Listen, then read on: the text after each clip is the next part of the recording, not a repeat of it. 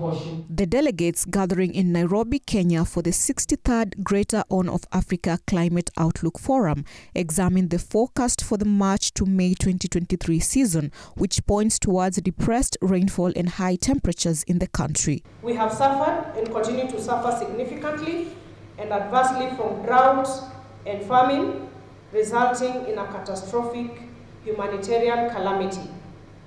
We therefore need to develop climate services that are tailored to our needs, and particularly for our governments and all stakeholders that utilize these products for socio-economic planning.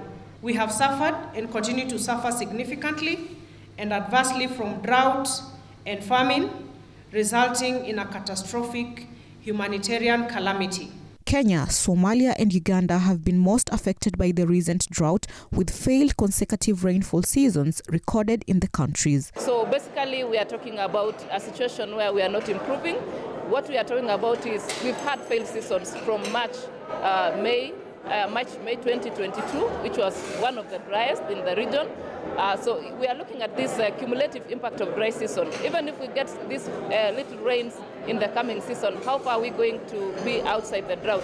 We're still looking at a situation where these extended widespread droughts are experienced, especially over the eastern part of the region, that is eastern Kenya, southeastern Ethiopia and Somalia. The prolonged drought has had a devastating impact on the country, with over 4 million people facing severe food shortages and water scarcity. The need for enhancement of our early warning systems cannot be overemphasized. We are in the middle of a drought that has not been witnessed in the last 40 years in this country, and that, among many things, speaks to the need to up our game in terms of early warning. The Food Security and Nutrition Working Group, co-chaired by IGAD and Food and Agriculture Organization, estimates that close to 23 million people are currently highly food insecure in Kenya, Ethiopia and Somalia. Generally, we're looking at high chances where we are going to get drier conditions.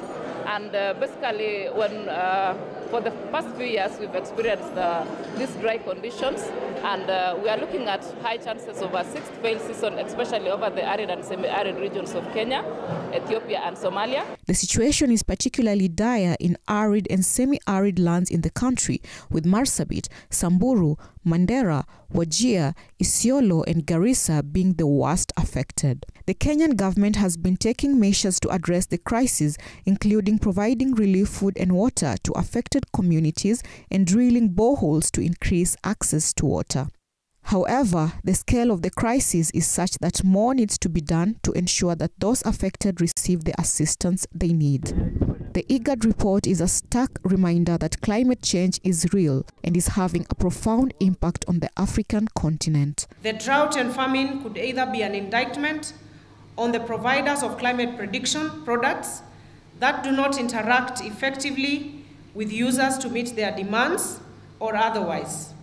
We therefore need to develop climate services that are tailored to our needs, and particularly for our governments and all stakeholders that utilize these products for socio-economic planning. In response to the report, Kenyan officials have called for increased international support to address the crisis, noting that the country cannot tackle the issue alone. Salma Salim, The Muslim Insight.